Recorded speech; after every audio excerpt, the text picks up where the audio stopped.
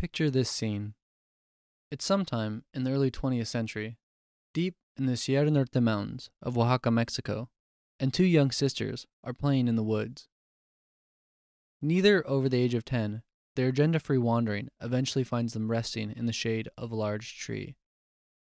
It is here, protected by the shade, growing in the damp soil, one of the sisters spots a cluster of uniquely shaped mushrooms.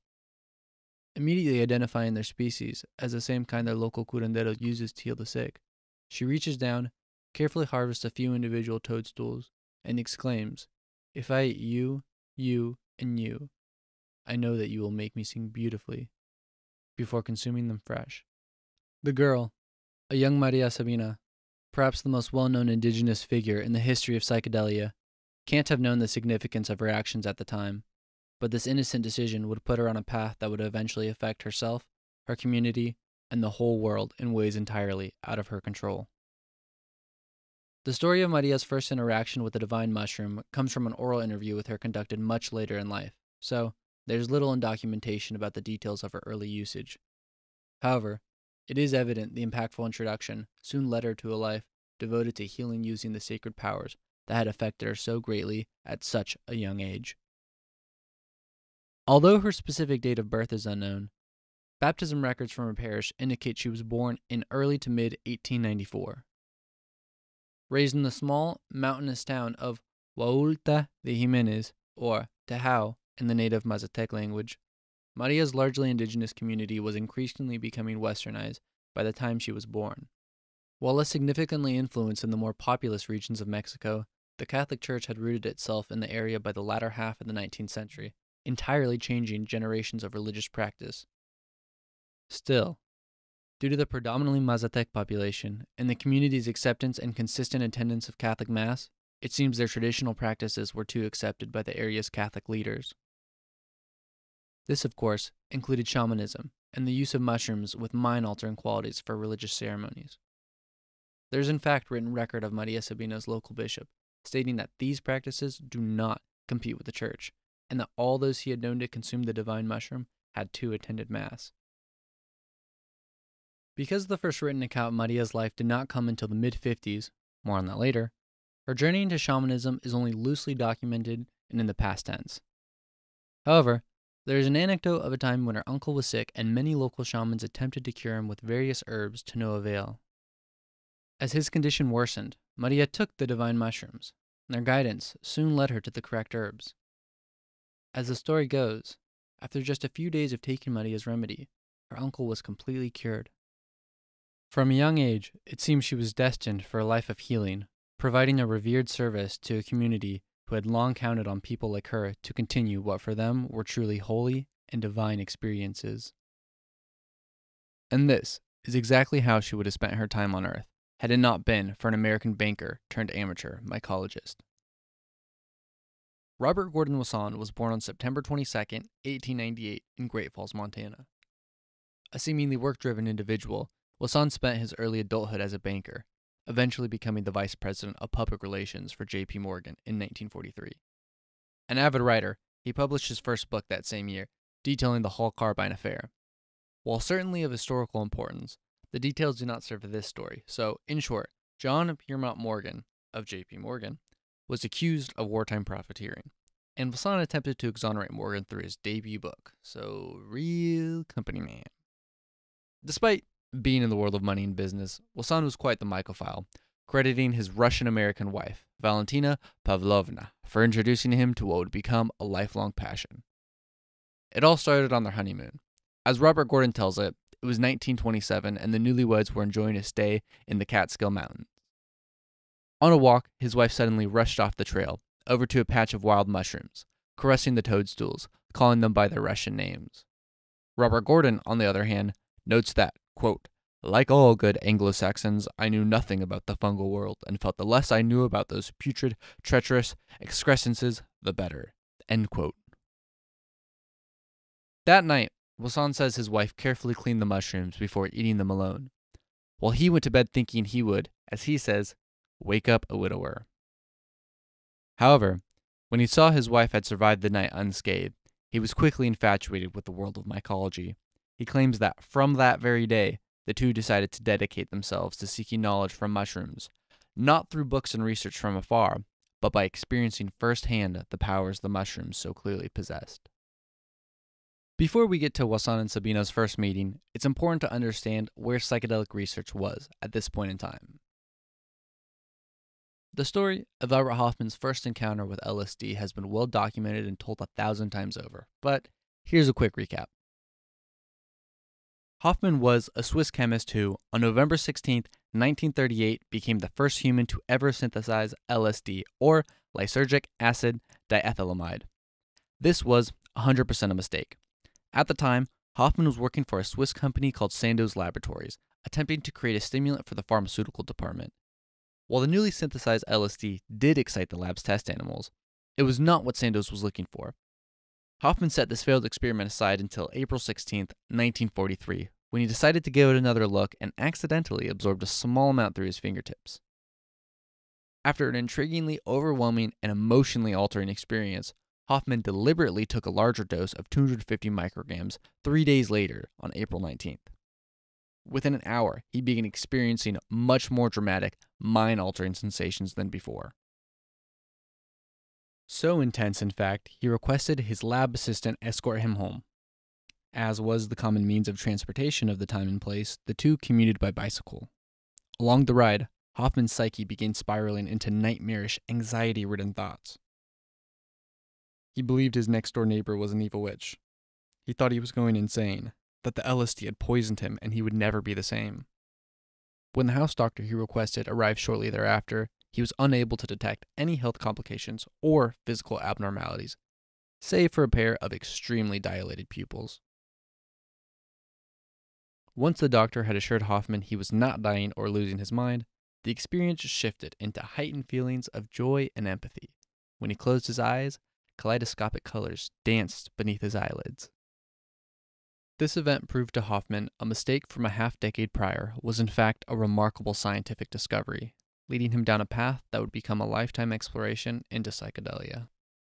A patron saint of sorts in the psychedelic subculture, Hofmann's April 19th experience, coined Bicycle Day, is still celebrated to this day. So, if you happen to see a group of particularly animated cyclists on this day, I'm just saying. While Hofmann and his Swiss peers had the time and resources to invest in psychotherapy, much of the planet was in the midst of World War II, meaning the scientists and budgets of some of the most powerful nations on Earth were largely focused on finding ways to kill people by the masses as effectively as possible. Psychedelic research did not really take off until the 1950s, after Sandoz, realizing the potential of Hofmann's discovery, had begun sending doses of LSD to universities and laboratories across the world. The result was a gold rush of research. As professors, psychologists, scientists, and even the CIA began to learn just how powerful this newly synthesized molecule truly was, psychedelic research began expanding beyond Hofmann's happy mistake. Things like MDMA, initially synthesized in 1912 while chemists were attempting to develop substances that stopped abnormal bleeding, and mescaline, a psychoactive compound naturally found in the peyote cactus and initially synthesized in 1918. Both became heavily studied as chemists and researchers started to understand the power of psychoactive substances. One of these now well-known substances that had yet to reach the labs was, of course, psilocybin. Despite being used by communities worldwide, the compound had never been synthesized and in fact never been named, the term psilocybin coming from none other than Hofmann himself, but we'll get to that. The beginning of psilocybin's use as a clinically researched substance would of course come to fruition as a direct result of the Wasan's expedition to a rural indigenous community in Oaxaca, Mexico. So, as R. Gordon documented, he and his wife did in fact dedicate themselves to a lifelong passion in mycology, traveling around the globe to get up close and personal with the divine mushroom as they had so desired. Their research, while in depth and impassioned, was still amateur. Remember, Wasan was a banker who attended the London School of Economics, and while his wife had studied to become a pediatrician, neither held degrees in ethnomycology, botany, or anthropology. The couple's inexperience likely played a part in some of their faulty hypotheses regarding mycology. For example, Wasan theorized that each Indo-European culture identified as either a mycophobe or a mycophile, believing cultures either knew and loved the fungal world wholeheartedly or rejected it entirely. He classified Russians and Catalans as mycophiles, each with a rich history of fungal usage and giving the title of mycophobes to the Celts and Scandinavians, among others. Now, in 2021, it's well documented that cultures of modern-day Ireland and Scandinavia ingested mushrooms for ritual practices, like communities quite literally all over the world. The concept of worldwide mushroom usage was actually grasped fully by the Wasans, who began researching beyond Indo-European communities, looking into the traditional usage of mushrooms across just about every continent. It's this research that ultimately led them to Mexico. At some point, the Wasans began researching documents from the 16th century Mesoamerica, Spanish-written documents noting the Aztecs' use of certain mushrooms for religious celebrations in what they described as demonic Holy Communion. Fascinated and quick to observe a lack of research in this region and practice, the couple, their daughter, and Robert Gordon's friend/New York photographer Alan Richardson set off for Mexico in the summer of 1955. Even by the mid-20th century, Huitla de Jimenez had remained a predominantly indigenous community in their practices and in the overall makeup of the town's population. Of course, the Catholicism that had been around when Maria Sabina was a young girl remained, but up until this point, Western influence was largely confined to religious ideologies. This isn't to say church and religious practices are not an incredibly valued and important part of people's lives. It's just meant to point out that this was still the most visible source of Western influence, and that Huitla de Jimenez in the mid-50s would not have appeared vastly different than it had at the turn of the 20th century. The Wasans group did not originally seek or know about Huitla de Jimenez upon departing from Mexico. Instead, they began researching in areas thought to contain both mushrooms and the communities of individuals who consumed them, which ultimately led them to the mountains of Oaxaca. The way Robert Gordon tells it, his first experience with Maria Sabina came from the help of a Huitla de Jimenez resident named Filemon. As one of the local leaders, as well as one of the few who could speak Spanish, he welcomed Wasan, who was quick to get to the point of his visitation. Because no cameras were rolling, I'll let Wasan give his account of the interaction. Quote, I asked him earnestly and in a low voice if I could speak to him in confidence. Instantly curious, he encouraged me. Will you, I went on, help me learn the secrets of the divine mushroom? And I used the Mixteco name, Ni Shito, correctly pronouncing it with glottal stop and tonal differentiation of the syllables. When Philemon recovered from his surprise, he said warmly that nothing could be easier. End quote. Whether Philemon truly needed recovery time, or even that Wasan nailed the pronunciation of a word whose language he did not speak seems questionable at best. Nonetheless, Philemon asked him to pass by his house in the late afternoon. So, later that day, Wasan and his photographer Richardson met at Philemon's property, where they were quickly led down a damp ravine where the divine mushrooms were, as Wasan puts it, growing in abundance. Richardson photographed the fungus before the three men gathered a good portion in a cardboard box and headed straight past Philemon's house and up to a hill to meet the town's curandera, the Spanish word for healer or shaman. Now, while Wasan could not have possibly foreseen the cultural shift his expedition would throttle forward in full force, there are signs he felt this could be a revolutionary finding and made some effort to protect the people of Huitla de Jimenez. For example, he did not reveal the name of the municipality or even that they were in the state of Oaxaca, simply saying that they were in the remote mountains of Mexico. Further, he gave Maria Sabina the pseudonym Eva Mendez in hopes of keeping her identity and the region unidentifiable. By the time the two Americans met Maria Sabina, or simply the Señora as she had come to be known, she was well into her middle age, with an adult daughter who too had become a curandera. When the men arrived at the house, Wasan was immediately moved by Maria Sabina, noting a, quote, spirituality in her expression that struck us at once. She had presence, end quote. Wasan says Maria and her daughter cried out in rapture over the firmness, the fresh beauty, and abundance of our young specimens. Soon, it was time to drop the question. Through an interpreter, Wasan asked the women if he and Richardson could be served later that night. The preceding interaction is up for debate, but it is alleged Maria Sabina asked why, as the men appeared they did not need healing. Wasan, fearing rejection, allegedly replied he was concerned about the well-being and whereabouts of his son, when in fact he knew his child was perfectly safe. Whether this happened or not is really hard to say. What is known is Maria and her daughter accepted and agreed to let the outsiders partake in a ceremony that very night. I know this story is becoming very Wasan-centric, but because he was the first documented Westerner to visit Maria and the first person anywhere to document the expedition, his first-hand accounts and Richardson's photos serve as some of the best records of Maria Sabina and what a real curandera-led ritualistic experience looked like before these became regular, monetized vacations. But I'm getting ahead of myself. Wasan and Richardson did not undergo their mushroom ceremony alone. In keeping with tradition, they underwent the experience with around 20 other individuals, all besides the two white men being Mixteco-speaking locals. They gathered in a large room of Philemon's house, the interior only lit by candlelight. Prior to ingesting the divine mushrooms, Wasan notes the friendly environment he and Richardson found themselves in, not feeling like, as he says, strange white men, but rather a part of the community. Besides the two not strange white men, everyone else was dressed in their best clothes. The women wearing huipiles, traditional colorful dresses found in various parts of Mesoamerica, while the men wore all white, topped with beautifully patterned serapes, the traditional blankets of this region of Mexico.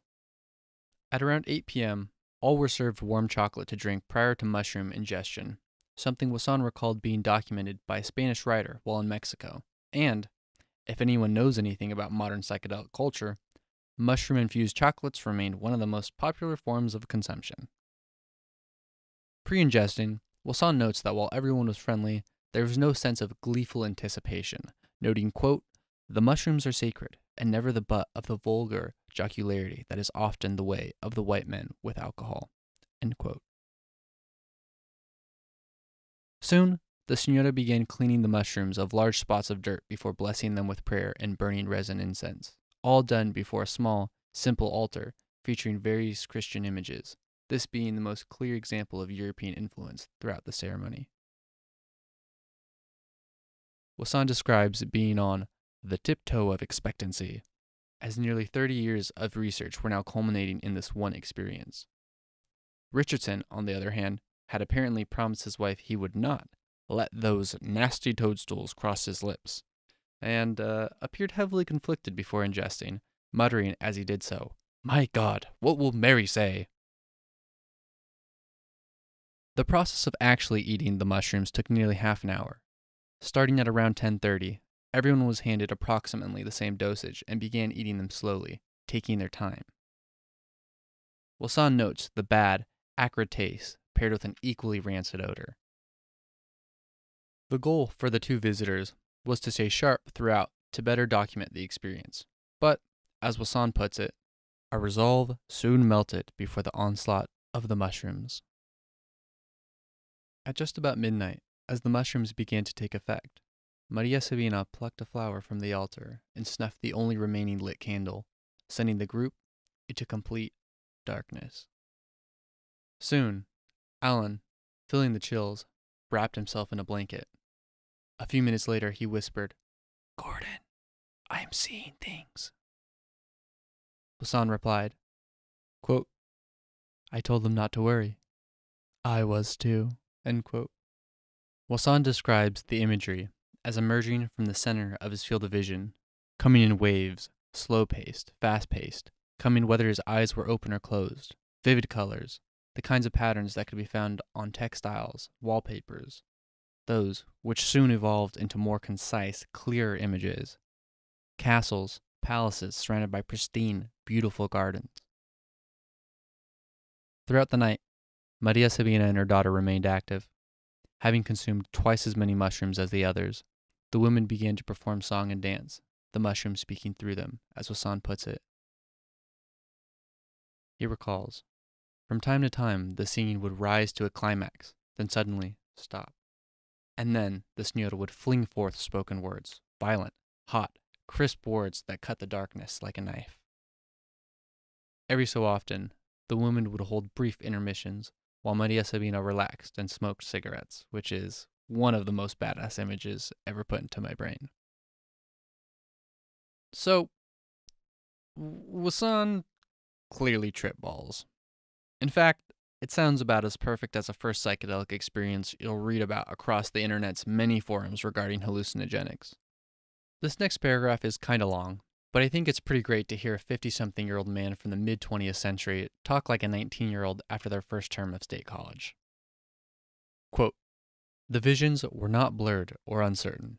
They were sharply focused, the lines and colors being so sharp they seemed more real to me than anything I had ever seen with my own eyes. I felt that I was now seeing plain, whereas ordinary vision gives us an imperfect view. I was seeing the archetypes, the platonic ideas that underlie the imperfect images of everyday life. The thought crossed my mind, could the divine mushrooms be the secret that lay behind the ancient mysteries? Could the miraculous mobility that I was now enjoying be the explanation for the flying witches that played so important a part in the folklore and fairy tales of Northern Europe? These reflections passed through my mind at the very time I was seeing the visions, for the effect of the mushrooms is to bring about a fission of the spirit, a split of the person, a kind of schizophrenia with the rational side continuing to reason and to observe the sensations that the other side is enjoying. The mind is attached, as by an elastic cord, to the vagrant senses." End quote.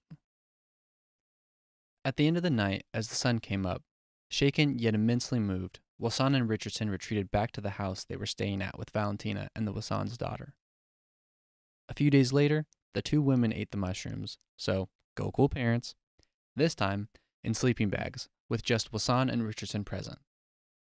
An eye-opening understanding from the women's experience was, traditional shamanistic setting or not, they experienced the same wondrous sensations and visions, Wasan's wife even at one point describing a ball in the Palace of Versailles, with guests dancing in period costume to Mozart. 6 weeks later, in his New York home, Robert Gordon took the mushrooms once more, this time dried. Unsure of what to expect, he reported that, quote, "if anything, they had gained in their hallucinogenic potency," end quote. As can be imagined, Wasan was ecstatic. A lifelong goal accomplished. Further, he seems to be very focused and proud of being a, and this is in heavy quotations, pioneer in the field, claiming, "Richardson and I were the first white men in recorded history to eat the divine mushrooms." Soon, it was time to share his findings with the world. Seeking the Magic Mushroom, a photo essay by Wasan and Richardson, was published in May of 1957 by Life magazine. The piece documented firsthand Wasan's experiences and interactions with the community of Huautla de Jimenez and the divine mushroom. All aforementioned quotes credited to Wasan come from this source. Almost immediately, Wasan's piece began affecting science and culture. Already friends with French mycologist Roger Heim, Wasan sent him various spore specimens which Heim grew into fully developed mushrooms.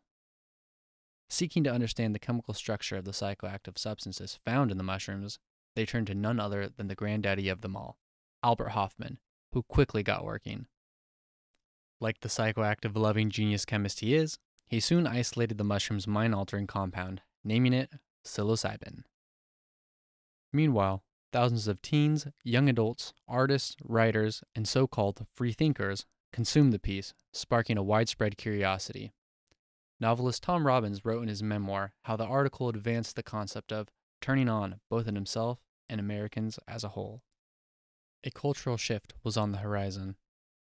Now far enough away from the horrors of World War II, domestic issues and failure of the concept of the American dream were beginning to creep to the front of people's minds, as the beatnik authors and jazz artists of the time began rejecting traditional values while exposing the inequalities and exploitation of individuals occurring in their own country. Change was in the air. The 2 years between Wasan's first visit and the release of his photo essay was likely the last period in Maria Sabina's life she experienced true tranquility and peace. While I could not find any written accounts about her experiences at the time, I imagine she continued life as she always had, able to dedicate herself to healing her own community. Wasan's article would completely upend this peaceful existence. While he had attempted to keep Huautla de Jimenez an anonymous site, Americans soon began to trickle in. Reports suggest Maria Sabina initially accepted just about every visitor, agreeing without external resistance, Eventually, as psychedelia went mainstream in the United States and Europe, some of the culture's most familiar faces made visits to the Senora. Bob Dylan, Keith Richards, Mick Jagger, and the Beatles were among the biggest names to see the increasingly well-known curandera. One of the more intriguing visitations occurred in 1962, prior to the masses flowing into Huautla. Hoffman and his wife traveled to Mexico City to meet with R. Gordon Wasson, whose wife Valentina had passed away from cancer a few years prior. From the capital, they traveled to Huautla to see the Senora. Hoffman describes Wasson and Maria Sabina as greeting each other cordially and as old friends, which, while taken from the account of a white outsider, I think gives insight to the kind of welcoming woman the Senora was. That night, Maria, her two daughters, the younger of which had also become a curandera, and a curandero named Don Aurelio, joined Hoffman, his wife, and Wasson in ingesting synthesized psilocybin pills Hoffman had created. At first, Maria Sabina was skeptical, feeling they lacked the spirit of the mushroom. However, after upping her dose as well as waiting for the more delayed breakdown of the synthesized pill, eventually she and the others began to feel the effects, entering into their traditional shamanistic rituals of chanting, singing, and praying. At one point in the night, Hoffman writes of finally being able to take the hojas de la pastora, sacred leaves he had heard possessed similarly divine qualities. While not the same hallucinogenic sensations as the mushrooms, he describes an intense state of mental sensitivity. The hojas are now sold in head shops across the United States under the name salvia. And for those of you wondering, yes, that's the Miley Cyrus salvia is legal salvia. And disclaimer, just because it's legal doesn't mean it's safe, with a high percentage of users describing nightmarish hallucinations. Plus, to many Mazatecs, the smokable version sold on American shelves is an insult to their practice of chewing the fresh leaves, the only acceptable method of ingestion in their tradition. This visitation from Hoffman holds a heightened weight because had the Swiss chemist been unable to test his psilocybin recipe through a traditional curandera like Maria Sabina, who knows how his career would have shifted, potentially changing the course of culture and science. As the 60s throttled on, and as the United States dealt with racism, assassinations, war, and inequality, its disgruntled youth sought an alternative to the myth of the American dream that seemed to be evaporating before their eyes. Soon, it was as if counterculture had become the youth culture. And during this time, records show Huautla de Jimenez began to turn into a chaotic tourist destination, void of the tranquility it had possessed for generations. Reports start coming in documenting drunken Americans sprawled throughout the town, unprepared trippers sprinting out of ceremonies, screaming, flailing around. A young man who, supposedly, charged through the streets with a live turkey in his mouth until finally being detained by authorities. Even when foreigners attempted kind gestures, such as bringing Maria Sabina gifts, they simply were giving her materials she had no use for, with reports of someone even attempting to give her a large dog, which she of course had to refuse, being without financial means to feed it. Sabina, believing it her duty to heal, attempted to take in as many as possible, but those who knew her well say each ceremony with the visitors took a little more out of her. Worse, her notoriety was blamed as the cause of all the chaos and disruption outsiders brought, leading to a large group of the community ostracizing her for the rest of her life. At one point, in a horrible act of revenge, her entire house was burned down. Although I struggled to find concrete documentation regarding the incident, multiple sources say she had a son who was murdered, presumably as yet another form of retaliation against her practices. Mexican authorities began to hear reports of the massive waves of tourism to this tiny town and soon accused Maria Sabina of being a drug dealer, at one point even jailing her for a period.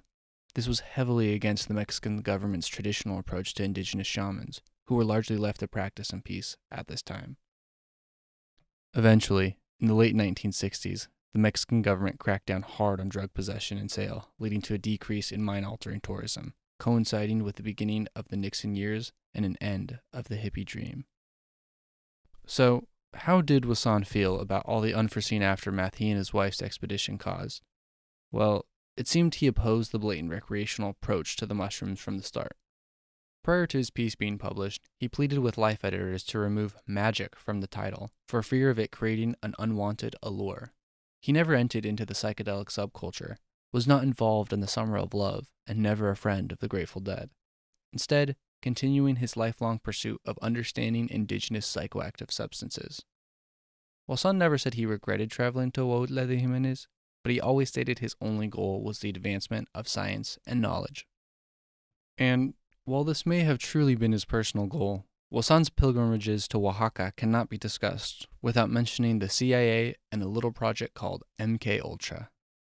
After hearing word of Wasan's 1955 findings through the internationally networked grapevine, the CIA immediately became interested.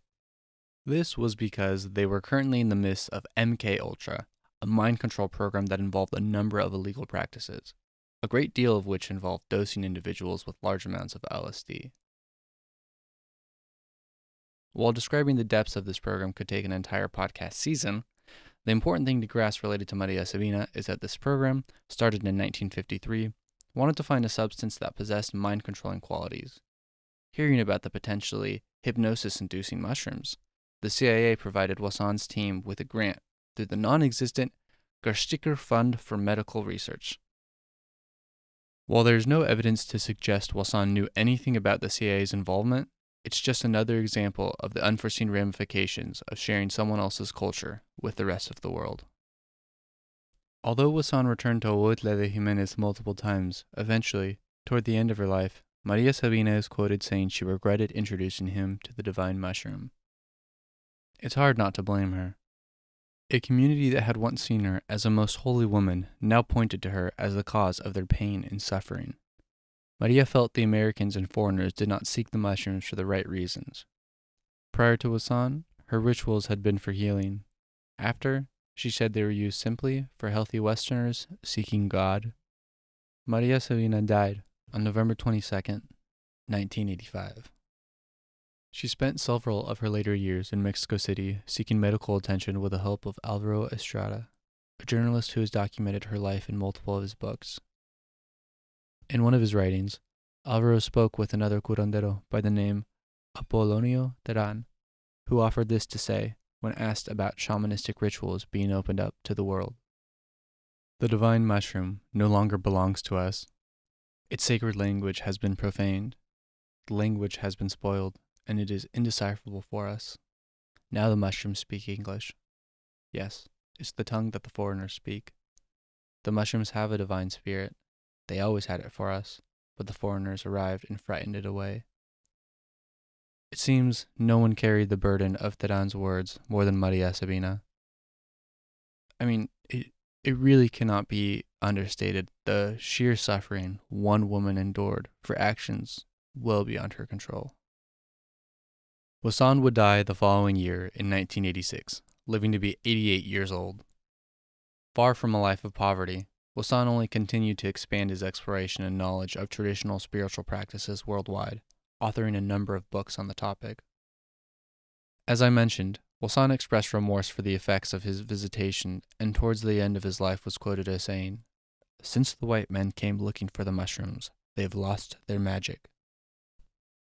But do his words really hold any weight? Sure.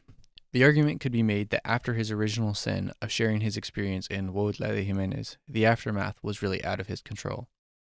Still, after the two's friendship went cold, there's no evidence that Wasan ever attempted to support the woman he quite literally owed his career to. Prior to this, Wasan had not made a name for himself in the field of mycology, and who knows what he would have been able to do without her support. Instead, in a pattern as old as colonialism, the keepers of knowledge saw their wisdom taken from them, twisted, contorted, until it barely resembled the original concept. While embrace may not be the proper word, today, Huautla de Jimenez has succumbed to their identity as a psychedelic tourist attraction outsiders made it into. Step into just about any market and you'll immediately be overcome by mushroom sculptures, jewelry, posters, knickknacks.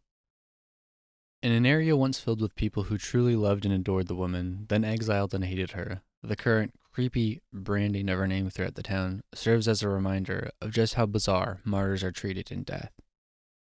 Her face appears on t-shirts, blankets, the side of taxis. A local restaurant was named after her.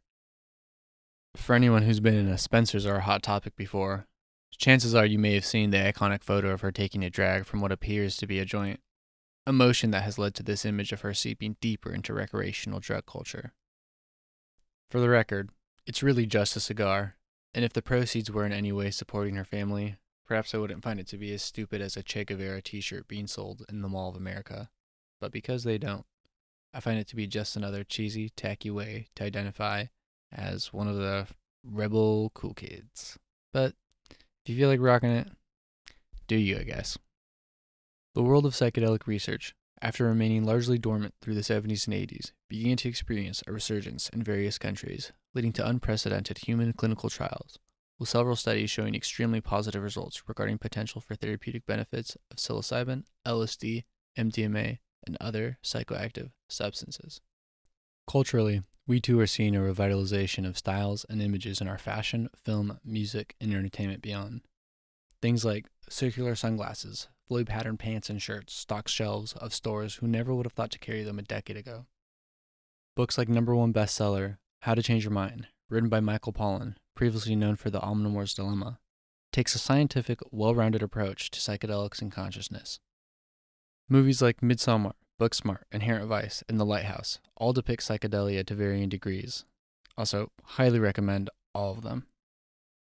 Prior to the pandemic, venues nation and worldwide featured artists whose music and visuals drip psychedelia, prompting one of my favorite internet jokes. I love it when they play music at the drug festival. While psilocybin remains largely illegal internationally, certain areas have varying degrees of legality. In Brazil, although psilocybin is technically illegal, they cannot criminalize psychedelic mushrooms under their constitution, leading to a widespread online market.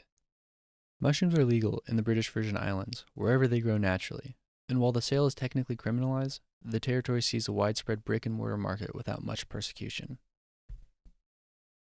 Certain countries, especially ones that see a lot of North American and European tourists, tend to have look-the-other-way policies regarding the sale of naturally growing psychoactive substances.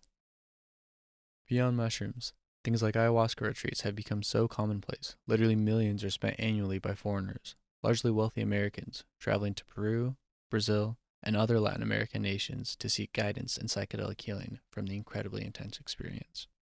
On May 7th, 2019, Denver became the first city, therefore the first place in the United States, to decriminalize hallucinogenic mushrooms in a close 50.6 yes, 49.4 no final vote count. Since then, the cities of Ann Arbor, Michigan, Oakland and Santa Cruz, California, and Washington, D.C. have followed suit. On November 3, 2020, I, along with millions of other Oregonians, voted on an initiative to legalize psilocybin for mental health at licensed centers while also decriminalizing the possession of small amounts of all drugs statewide. As this is released, the law has just come into effect. It will be interesting to see how Oregon officials practice these policies and which states follow suit in the coming years. As we see governments, quote-unquote, rooted in Western ideology, beginning to sanction psychedelic substances, the question must be raised, how do we pay our dues? Although I do believe in the benefits of legalization, it could be argued that this is just another way to appropriate a beautiful, sacred tradition stolen from a people who have remained oppressed for the past 500 years. While I do not have the answer, I will say this. In the Pacific Northwest, there's an abundance of naturally growing hallucinogenic mushrooms. Further, as legalization grows and eventually turns recreational, I can assure you there is not a lack of very intrigued Americans interested in becoming the first wave of legal hallucinogenic mushroom farmers. While I'm not saying people should never visit Isla de Jimenez or take away all their tourism income, perhaps, slowly, over time, we can at least let the communities who open the world to us once again be allowed to use their divine, native mushrooms in peace and private. When Wilson first arrived in Isla de Jimenez, Filemón described Maria Sabina as una señora sin mancha, a woman without sin. I believe this should be her legacy. She never became a rich woman through the frequent visitations, never tried to exploit anyone through her actions, yet faced the worst consequences. She seemed to be a truly remarkable woman, and I think that while the exploitation of her imagery is problematic, Her name should not be lost among the large amounts of European and American white men so frequently mentioned in the revolutionizing of psychedelia.